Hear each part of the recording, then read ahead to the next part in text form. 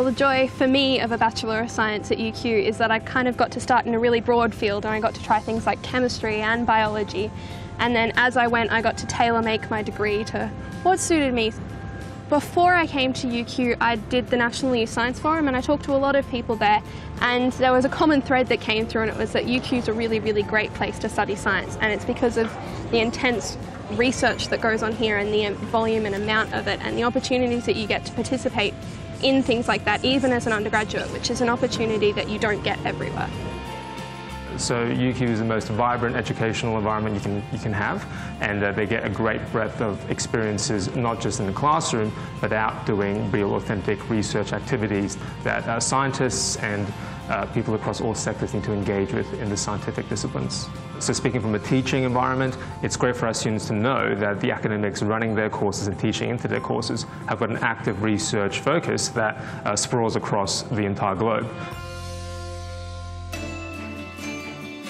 The passion is contagious here, and it's not just the staff who are directly involved in the research, even support staff like technical staff and other lecturers from different fields. They're all interested, and they all see value in whatever work that's undertaken here at the university.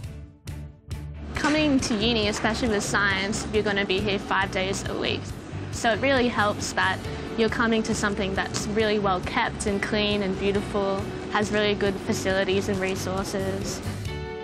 I've been on a number of field trips. I also got to go abroad last year, and I went to London and got to study there for a semester, which was an amazing experience. So I've been pretty lucky here with my degree.